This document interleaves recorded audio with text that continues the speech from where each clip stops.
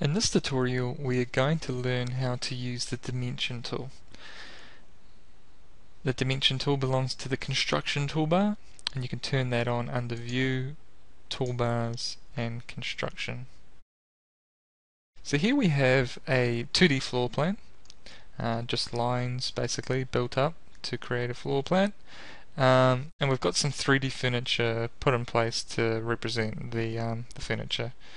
So what I want to do is I need to even before starting dimensioning, it's a good idea to put your view in a 2D view.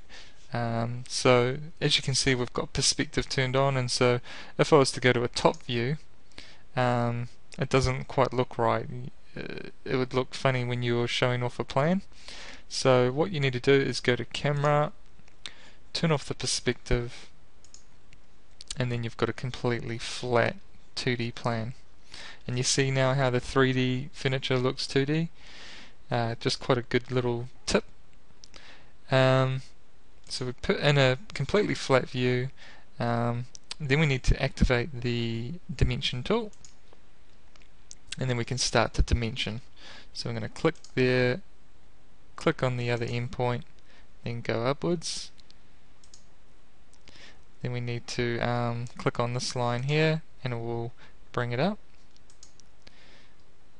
And then zoom in here, click there to the endpoints, 90, click there, in between the walls. You may need to zoom in nice and close to get the right endpoint.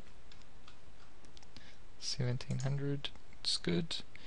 And then click there, click there.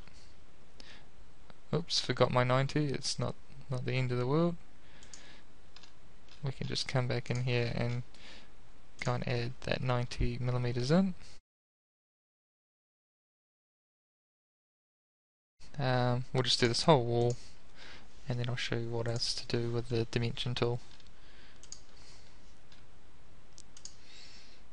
Yep.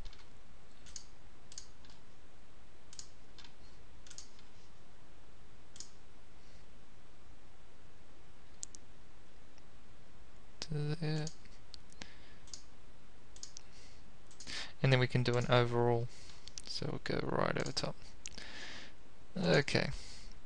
So as you can see here, the dimensions, the text size always stays the same no matter how far away you are. It tries to keep that visually displayable, but in certain cases you can see the 90 gets lost by the arrows and stuff. So let's look at how we can modify those dimensions. If you go to the window menu, then go to Model Info. You can also access Model Info off the Principal toolbar. So if I drag this toolbar off, the Standard toolbar, you can see Model Info at the end there. We're going to click on that.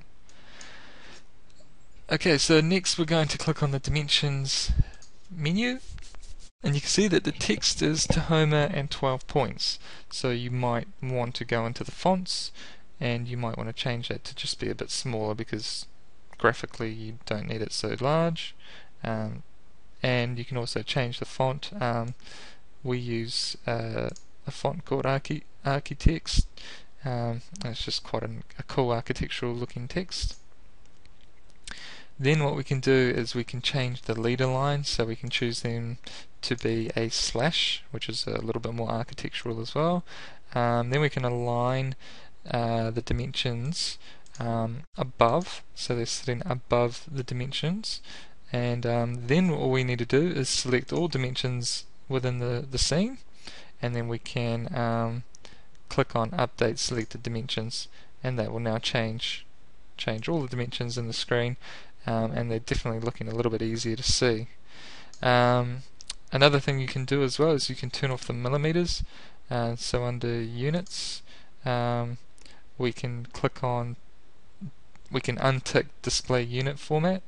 And that will just turn that back just down to normal digits, so you don't actually have to see those millimeters anymore. So you can see there that we can just quickly knock up some dimensions just to show off your plan. it's quite handy if that's all you need it for. But if you want to do more accurate dimensioning with SketchUp, I would recommend Layout to do this. But this is really good for just kind of like 3D dimensions. So for example, let's say we had just a box over here, and we pull up that box. You can do dimensioning, 3D dimensioning basically, where we quickly just take off a few dimensions and just show that off. So these two dimensions, for example, we could go back into model info, go to dimensions, and we might align that to screen so that they look at us whenever we move around, and we can just update the selected dimensions. So in every direction those dimensions look like they're visually appealing and easy to read.